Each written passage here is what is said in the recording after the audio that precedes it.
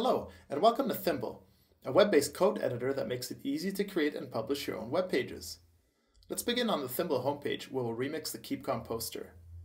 Remixing creates my own copy of a project that I can edit and customize. So here we are in the Thimble editor with my own version of the poster. Let's take a look around.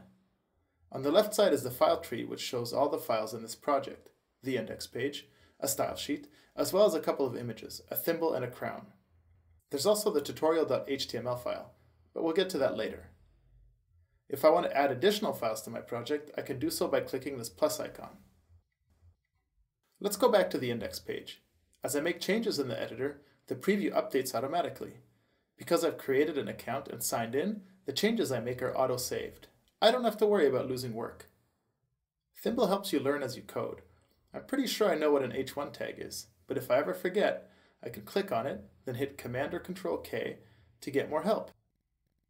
If I want to find out more, I can follow this link for additional information. Now, let's change the background color. I can do that in the style.css file.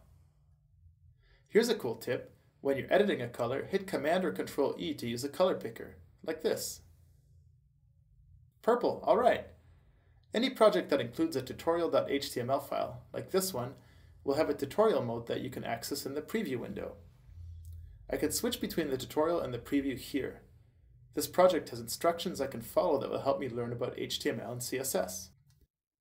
Let's take a look at step number 3. It describes how to change the crown image. As I follow along and edit the index file, the tutorial stays open. When I'm finished, I can switch back to the preview to see the effect. Okay, this looks pretty good. I wonder how it would look on a mobile device. I can switch between desktop and mobile previews here.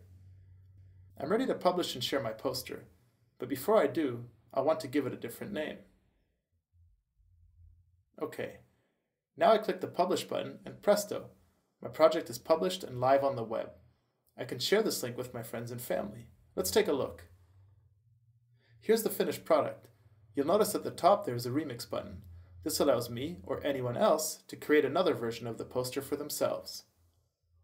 And that concludes the tour. Thanks for watching.